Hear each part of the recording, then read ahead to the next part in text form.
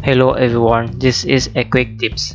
There are many ways to include part in the drawing, one of which is using the view palette, like this.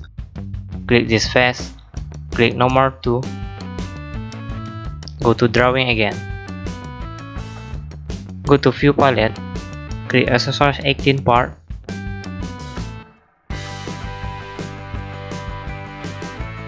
drag and drop this current view.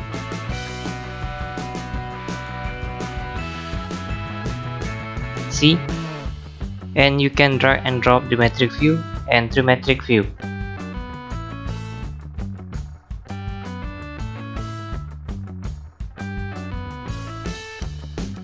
That is a quick tips. See ya!